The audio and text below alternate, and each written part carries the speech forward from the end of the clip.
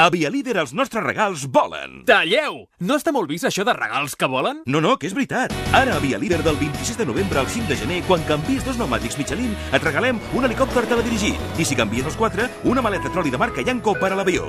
Vola, que s'acaben! Més informació a vialider.es. Via Líder. Passió pel teu vehicle.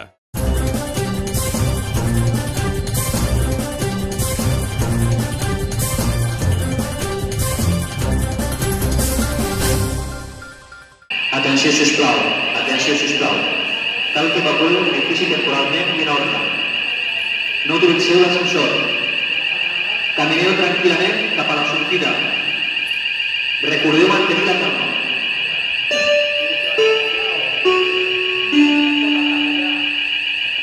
Dins dels protocols de seguretat dels instituts de la nostra ciutat està el realitzar simulacres d'emergència en diverses situacions. Avui dimecres, dia 19 de desembre, i dins del previst en el primer trimestre, s'ha realitzat un simulacre d'evacuació a l'IES El Plau.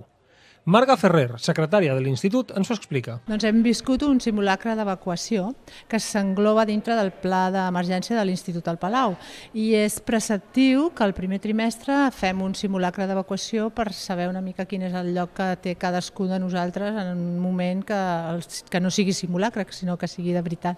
Una evacuació que s'ha dut a terme en només 4 minuts i 8 segons. Passat aquest temps, sortien per la porta principal els darrers professors de l'Institut, havent comprovat les aules per confirmar que tot l'alumnat i personal del centre ha estat evacuat. Una evacuació que confina els més de 700 alumnes en 2 grans àrees. Doncs són gairebé 700 alumnes, perquè al matí també tenim cicles formatius de grau mitjà i aleshores queden confinats en el parc aquest d'aquí davant, Mariana Pineda, i després també una part dels alumnes van a la zona del pati de l'Institut. Policia local ha estat present després d'activar-se l'emergència amb 3 agents. Una vegada comprovat i cronometrada l'evacuació... Por ahí María José, la coordinadora, que es la última en determinar hasta el último momento que no queda nadie. Ya está todo revisado, comprobado, tiempo cronometrado.